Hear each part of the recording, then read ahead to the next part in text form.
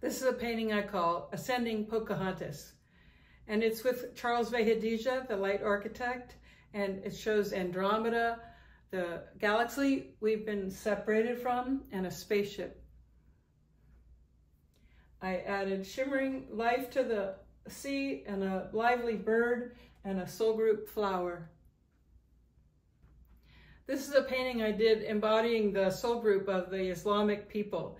I took a beautiful woman and a beautiful scene, and I used flowers from that region, and I included it to enhance the life-giving aspects of that soul group. This is a painting I did of the Family of Light soul group.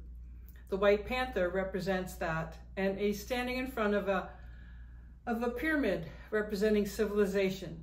I used lots of paint on my palette knife to give this special effects.